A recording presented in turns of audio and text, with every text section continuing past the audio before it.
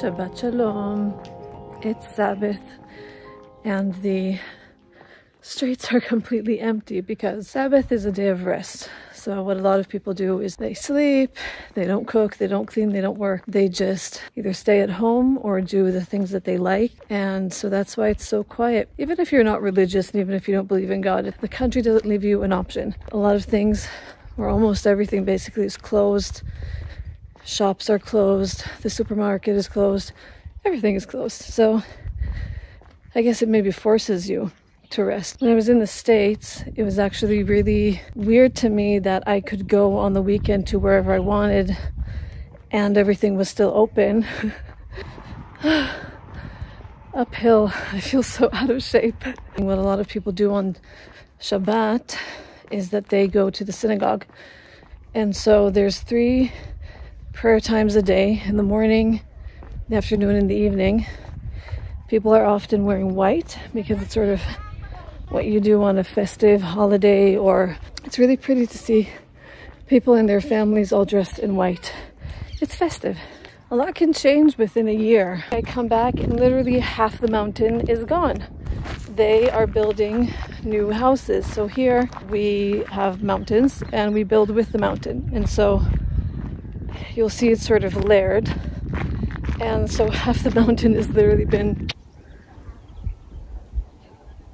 So that is what we call a shafan sela. In loose translation, it's called a rock bunny. Ah, there's another one running. Hi, rock bunny. It's wanting to get back to its mommy.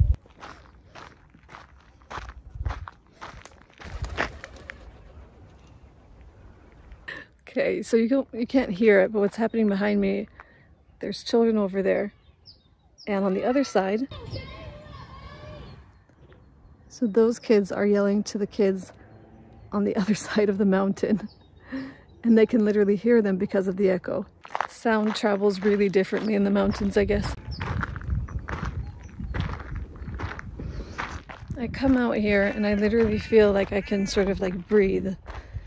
You know, it's wide open spaces and it's very intimate, even though it's very big.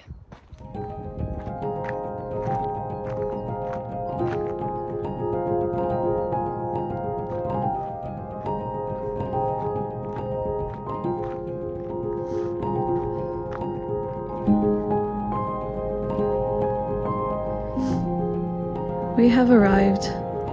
My favorite view in the whole wide world.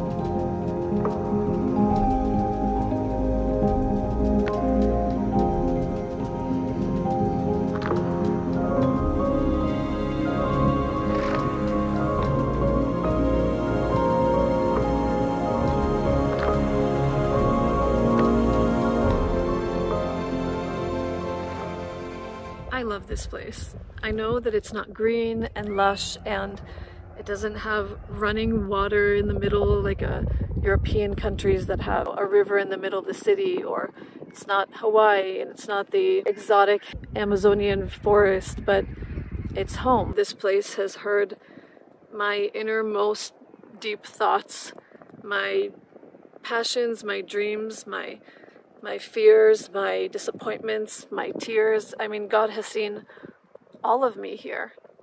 It's the one place that I really feel like I can go out into nature and whatever state I'm in, whether I look good or bad, I can come here and I can talk to God. Now, truth be told, I've probably complained here about life more than I've thanked Him. But this time around, it's really different. Every time I come back here, I'm different. God doesn't change, but I change. I remember as a school project, we came down here on a holiday called Tu B'Shvat, which basically you plant a lot of trees on that day. All of this down here was all trees. And not all of them survived. Basically only that one survived. But these did survive.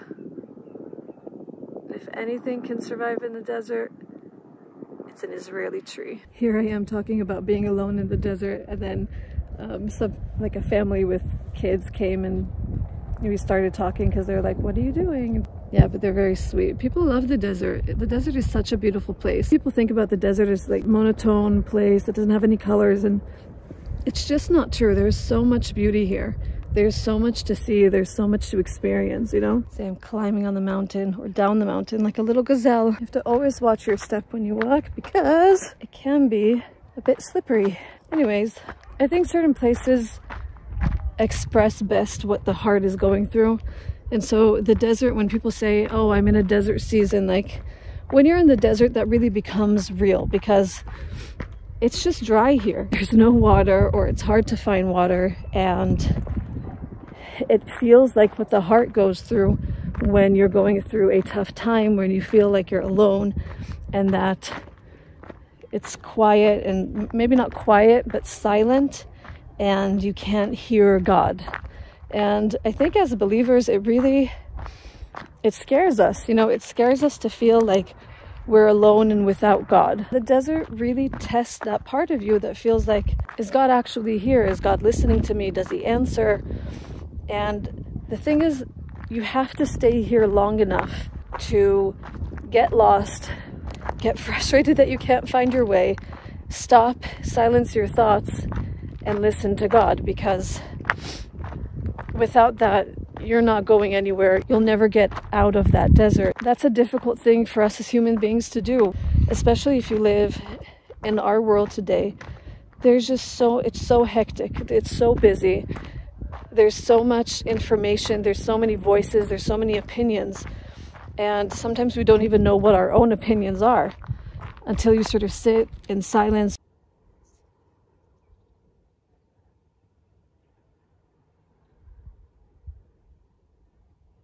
It's a lot of dealing with yourself in the desert. It's a lot of looking things in the eyes and being like, oh, I don't actually like what I see, or I don't like what I'm feeling, or I'm not at peace. Because this place does two things simultaneously.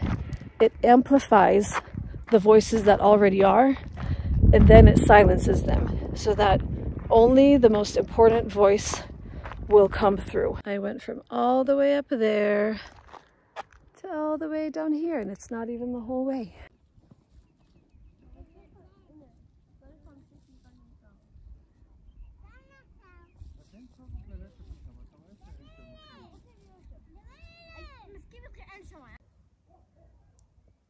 The only way to get out of a spiritual desert is to surrender. There's literally, I haven't found, in all of my 30 years, I haven't found another way. You need guidance in the desert. You need someone to help you out, to comfort you, to show you the way.